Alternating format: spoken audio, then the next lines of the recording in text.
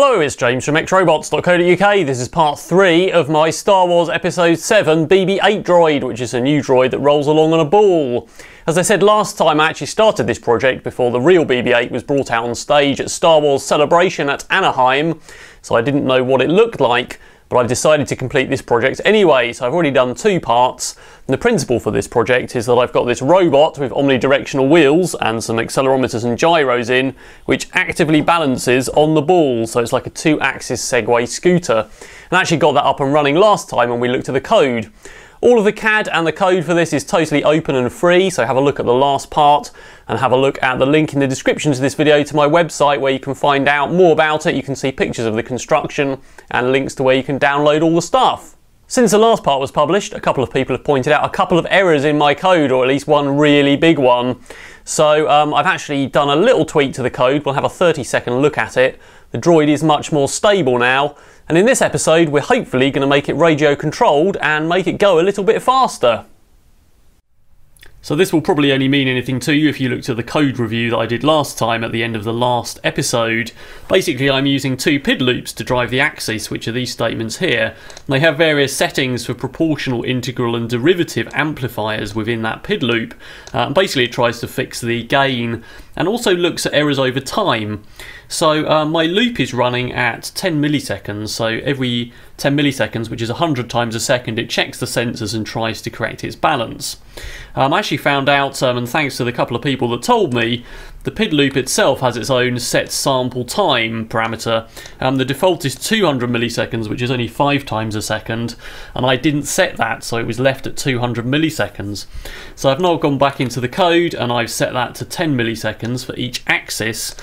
And now I found it's actually much more stable. So previously my integral setting, which is the middle parameter there of the PID loop, was set to 0. And I found if I set that to any number it made the droid really unstable. I've now set that to quite a high value of 7. I've also trimmed down the dead spot, which is where the motors don't run at all, to 2 degrees from 3 degrees. And I've tweaked the other variables on that PID loop. And it's been much easier to tune up and the droid is much more stable. So let's have a look at how it works. So in appearance it's not too much different to last time, but it is actually much more stable and it's able to compensate for short, sharp shocks. So if I get something like this and go and hit it, then we can see that it does that little oscillation and then it goes and compensates again. Similarly I can push it along if I'm gentle with it,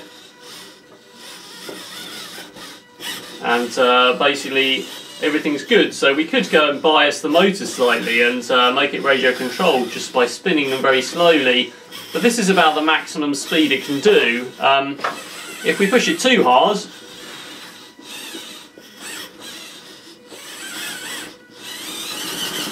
then the motors go the fastest they can and off it goes. So what do we need to do to make the motors go faster?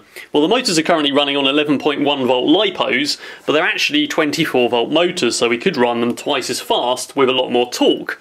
So that's going to be the intention for this episode. The other parts we've got in here are an Arduino Uno, which is controlling everything. I'd intended to use the Arduino Pro Mini from SparkFun Electronics, which is much smaller. But for now I've got this nice big programming socket on the Uno and I'm reprogramming quite a lot through trial and error to make this work. So for now I'm going to leave the Uno in there, but I'm pretty sure this is going to come back pretty soon.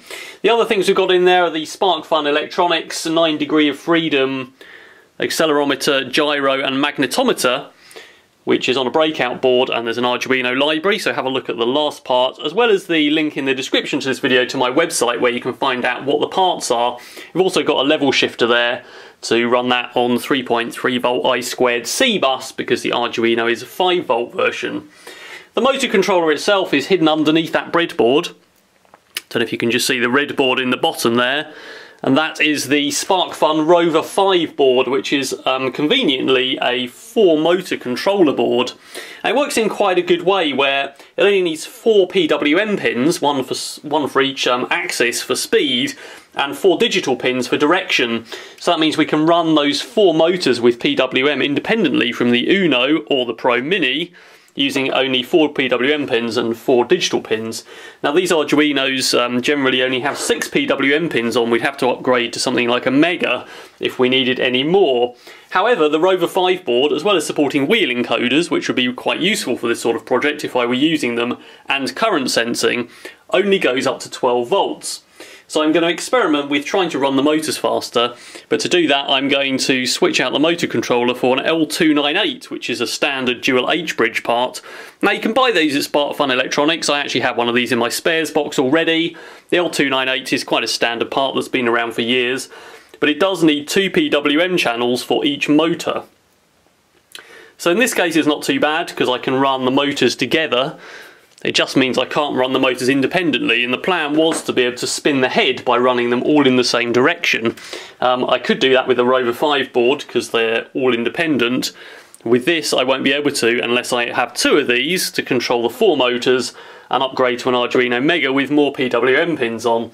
So for now I'm just going to use one of these and lock the axis together for X and Y so they both turn in the same direction, and we'll see how much better that makes the Droid. And hopefully I can make bigger sweeping motions as well as drive along at a reasonable speed. Right, everything's been completely rewired for 24 volts. So this is the Rover 5 board, which is quite a good board. I'll keep this for another project. I really like the wheel encoder inputs that it's got and the other features. But there we go. So the L298 is now on the robot here. And the wheels do go a lot quicker on 24 volts. So hopefully they should have more torque at low speed as well.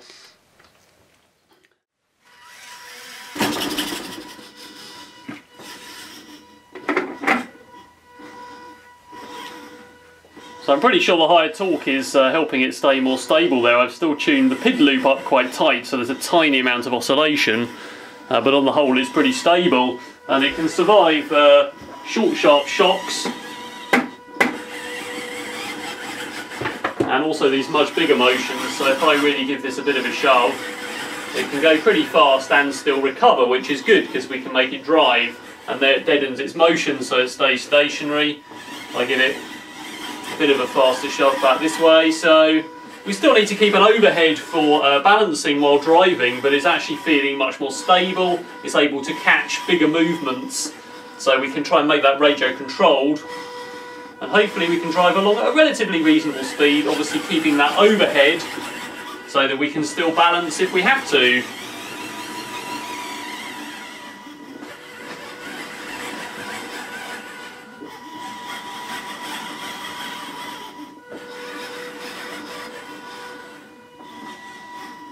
And there it deadens its motion again. Back to short motions, so I think that's the best I can do really with DC motors with no wheel encoders.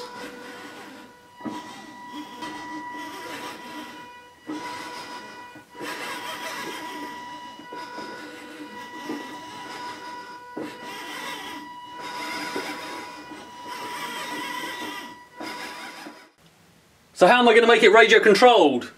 Probably using one of these, which is similar to the one I used on my R6 Droid, which is a standard radio control set for cars, boats and planes and so on. This is a 6-channel version, which has 4 channels there and 2 analog pots here. And on my Droid, of course, I use one for driving, and the further you push it, the faster it gets. The challenge with this is I think there's only going to be a sweet spot where I can bias the inertial measurement unit numbers so it thinks it's leaning to actually make it drive reliably. So I don't think I need really to have all these controls. This is probably overkill. What I probably need is some sort of digital remote with buttons for forward and back and left and right, which just adds some numbers to the inertial measurement unit to make it think it's leaning. So the other challenge with this is reading the pulse width modulation that comes out the other end, which would normally drive an electronic speed controller or the servo. Actually takes 20 milliseconds in the loop for each channel, of which I need 2. So as we've seen, timing is quite critical, so that's not going to work very well. So what I'm in fact going to do is counterintuitively turn this into a digital remote control set. So I've actually got the Arduino Pro Mini now on the table. This is the radio control receiver. The data that comes out of here is pulse width modulation. So I've wired 2 of the channels as well as power to 2 digital pins on my Arduino Pro Mini, and that is currently plugged into the laptop. where I've got a little bit of code there which basically does a lot of if statements and reads the pulse in variables. And have a look at my R6 servo mixer to get some more details on that. But essentially it produces the commands. So if I push the stick to the right, it says right, left to the left, forward and backwards, and it's just using thresholds in the pulse width modulation signal, using pulse in to say if it's within certain bounds, then output that data. And what I'll do is actually output some digital pins which I'll read with the other Arduino, and that'll be much quicker than reading the pulse width modulation in the same loop as the dynamically stable loop on that Arduino, which, as I say, would take 20 milliseconds potentially to read each channel. That would really throw off the timing for the PID loop and the complementary filter. My Arduino Pro Mini from SparkFun is mounted just here on this breadboard, and we can actually take the programmer off and use that on another one, so you don't need one for each one. We only need that to program it. I've got the wires running out, and those are running into some digital pins on the main Arduino, which is actually doing the dynamic balance still, and I've got the radio control receiver just on the top here, which is receiving the stuff from the remote. So let's see how well that works. Right, so here we go. I've got a bit of blue tape on the front there, which is the front, and I'm going to put that facing away from me. I've got the longest shot on the camera I can get, so we'll just leave that there. And if I grab the remote, we should be able to see that I can coax it along basically, and I found in the end it was best to add a little value to the gyro for each axis. I tried it on the accelerometer, which did some weird stuff, and I tried it on the mix as well as the actual output to the wheels, but both of them were uncontrollable. This way it's like giving it a short sharp shock. So if I push forward on this, we should be able to see that it rolls roughly away from me.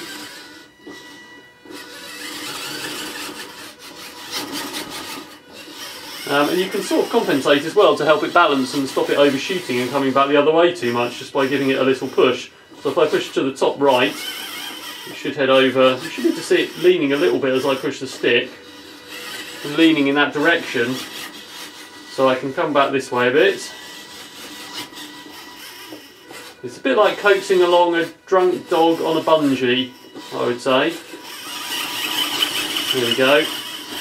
So I can steer it, not particularly well. I've also noted that the floor in here slopes slightly. I actually put a spirit level on it. It slopes this way, so if I go this way I have to be quite careful, because it gets carried away and ends up under the table, and then it hits the table and things go wrong. But on the whole I can just about steer this around, even if it is a bit crazy. Hooray!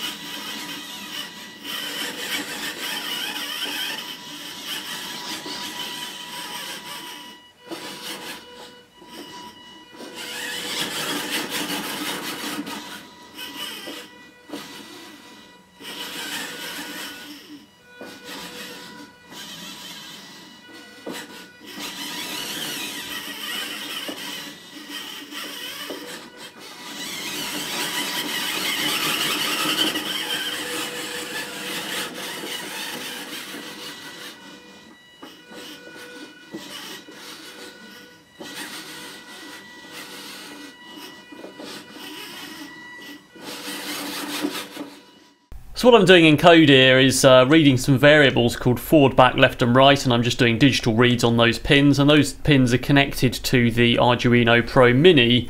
So this is on the main Uno, which is doing the dynamically stable loop. Here I've commented out where I tried to bias the accelerometer. So in fact what I'm doing is basically adding the bias, which is a variable, to X and Y, so adding it to Y or taking it away from Y if you go backwards or forwards, and the same with X on left and right. And that bias number is defined at the top, and currently that's 5 degrees. So basically it gives it a 5-degree shove on the gyro when you go and hit the stick. Now we can see that that does actually have an effect, and you can see the head of the droid leaning as you do that, but it is quite a short sharp shock. Any less it doesn't really have any effects, and any more it just tips off the ball. So I think what we could do to improve this is to have it so it ramps up to 5 and ramps down again slowly. So whether you could do that by manually operating the stick, or whether when you hit the stick and it gets its digital in, it then ramps up and ramps down, so we get a much smoother motion as that gyro gets balanced. And that's something that I really need to go and do some experimentation with before next time. The other thing is I've tweaked the PID settings again, and they probably need playing with some more for a bit of extra stability when moving, but this is the best I can make it work within a few attempts.